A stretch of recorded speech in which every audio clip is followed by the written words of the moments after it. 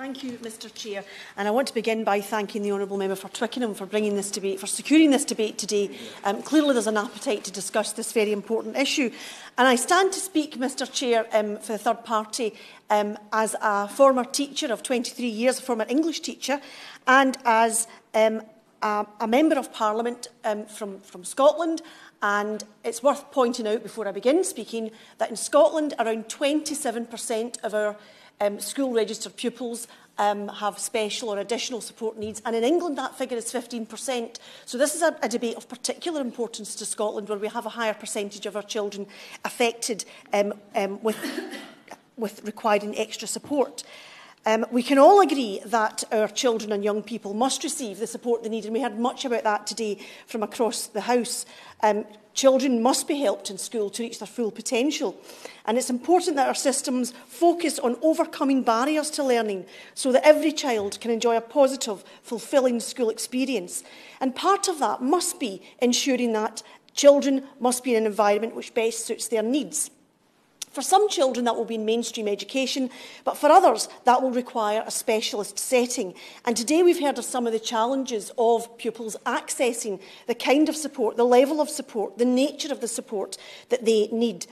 And we have to remember that we're dealing with quite a spectrum, quite a range of different needs when we talk about special or additional needs. It could be a learning difficulty, or it could indeed be another kind of disability where special provision is required. And being a child with special education needs can impact a child in a range of ways. It can impact, for example, their ability to make friends, it can impact their ability to understand things. It can impact their concentration, their physical ability, their ability to read and write, and even their behaviour. And the challenges that children with special education needs face often are lifelong challenges. So for them, school is a place, must be a place, where they can feel supported and included and find fulfilment, because their lives are not going to get any easier when they leave school. And there's no doubt that the kind of support that we've heard that is required today across this chamber, there is no doubt that a school must have the appropriate and the correct level of staff to ensure that those needs are being met in the appropriate way, as the Honourable Member for Ipswich pointed out to us with his own personal experience, which I think was probably the most powerful contribution to the debate, because there is nothing more important than somebody who's been through the system and saw it from their own side. Because even though many of the people in the debate today are former teachers, we don't see necessarily through the children's eyes.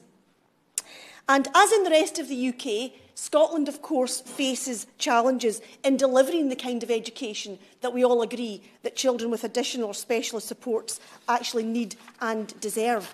But if I may, Mr Chair, I would like to take a few moments to set out some of the action being taken in Scotland to try and address these issues. And nothing that I say in any way should indicate that it is job done, far from it. This is a challenge that will continue to present itself and represent itself with every new generation going to school. In 2018, there were 14,457 staff with a role in supporting pupils with additional needs in Scotland, an increase of over 1,000 on the last year, a 7.7% rise, with teacher numbers also increasing for the fourth year in a row. Scotland now has more teachers than at any time since 2009, and the pupil-teacher ratio is at its lowest since 2013.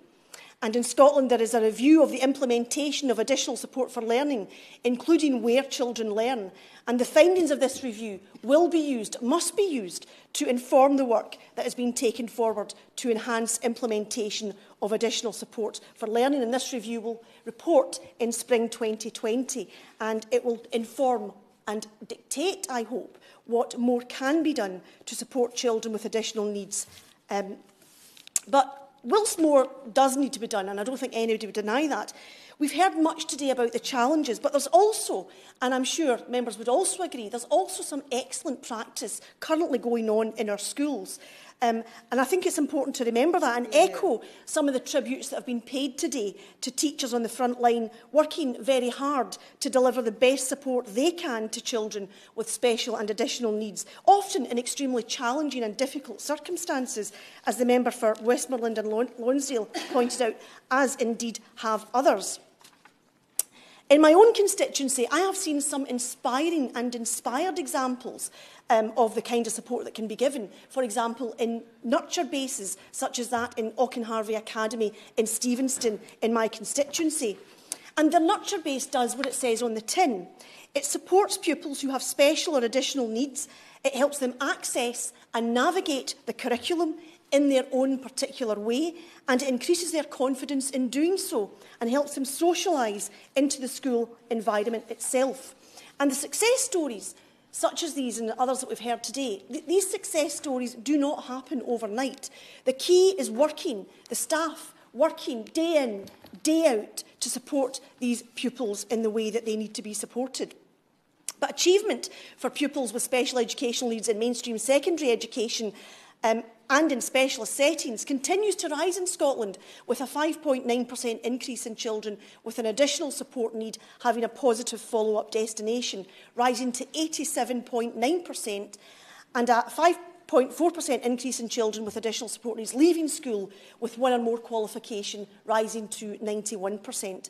Alongside this in Scotland, exclusions are at their lowest level since 2002-2003. So we have more young people in school and learning constructively. But still, more needs to be done, because we have to ensure that every single young person has the positive educational experience that they need and they deserve. And the Scottish Government continues to work with local authorities to improve the consistency of support across Scotland through, for example, improved guidance, building further capacity to deliver effective support, and improving career pathways and professional development and training for school staff on inclusive practices.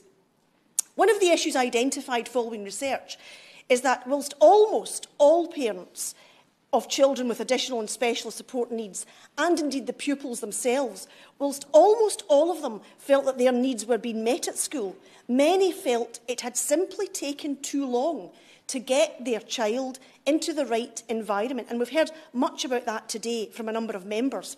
So this clearly is an area that needs to improve, and I would suggest it has to improve right across the United Kingdom. With £15 million investment to further enhance capacity in education authorities and schools to support more effectively responding to the individual needs of children and young people, this, I hope, will become less of an issue in Scotland and before too long across the United Kingdom.